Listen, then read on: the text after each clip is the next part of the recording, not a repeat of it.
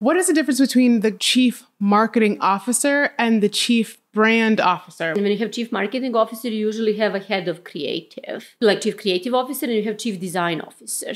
So under chief brand officer, you have everything that CMO does, which is marketing, media, PR, content, social, but then you're responsible for the entire creative output. CMOs are usually really good at performance marketing, or they come from PR, or they come from one of the traditional communication disciplines. Like Performance marketing, brand marketing, PR, or CRM, loyalty, data. So they're very either customer relationship driven or performance marketing driven. Very rarely they have creative capabilities. They're not creative thinkers. They're usually left brain.